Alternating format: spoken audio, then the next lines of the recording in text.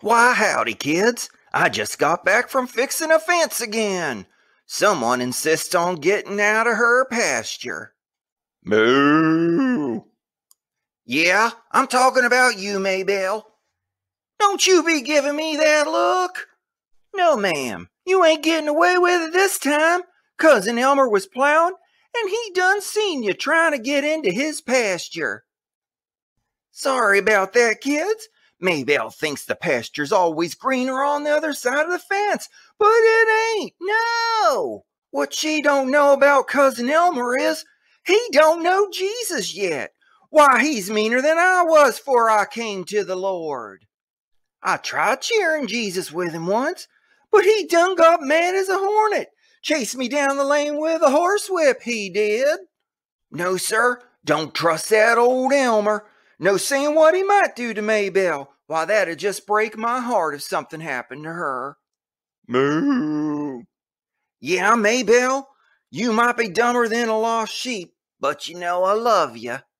Speaking about lost sheep, why do you think Yeshua Jesus talked about leaving the 99 to go after the one there in Matthew 18:12?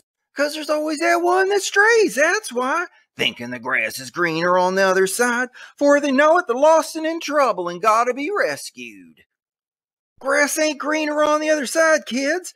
Why, the only pasture you need to be in is the good Lord's. That's why King David said in the 23rd Psalm, "The Lord's my shepherd. He leads us beside still waters, makes us lie down in his green pastures, and restores our souls." Only he can fill your soul and fill that emptiness inside you. Why? 'Cause there ain't nothing else, that's why. Only him. Don't go looking to the world, kids. They ain't got nothing. All they can offer is pain and sorrow and a lot of heartache. That's all they got.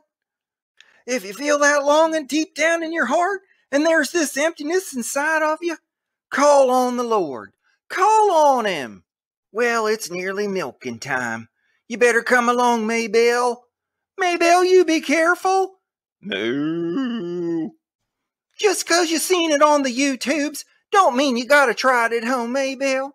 Oh, dear Lord, what am I to do with this cow that thou hast given me? Hi, boys and girls. Isn't it exciting to know that God's got your back? He's looking out for you.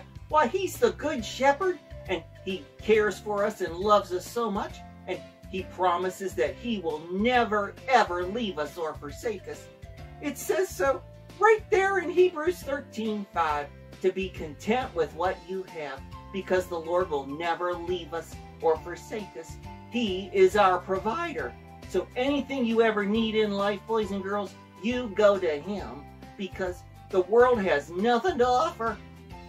Yeshua is our provider, and he's our good shepherd, and he loves us. So let's praise the Lord together. 1, 2, 3. Praise the Lord! Woo! Wee! I love you, boys and girls. God bless.